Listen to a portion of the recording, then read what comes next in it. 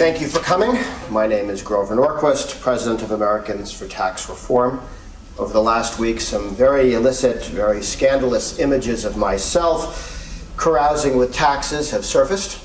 And while I at first attempted to deny that I had ever had any romantic dalliances with taxes, I would like to take this opportunity to say that the photographs are in fact authentic. The tweets are of my personal 1040 statements, and that over the last 28 years I have carried on multiple affairs with numerous kinds of taxes, income taxes, sales taxes, and even estate taxes. First and foremost, I'd like to apologize to my family, who knew me as a devoted family man and the leader of a powerful anti-tax movement.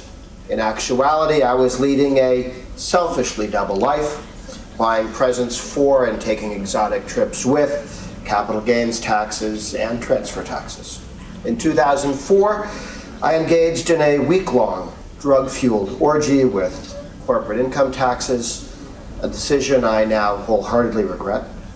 And in 2010, at the height of my misconduct while in Paris, I strongly flirted with a European-style value-added tax.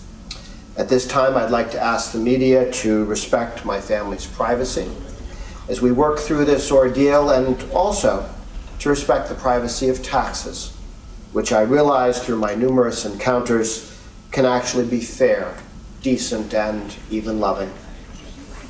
Especially expatriation taxes, I think I will miss our wonderful evenings the most. Thank you very much. Mr. Norquist. Thank you.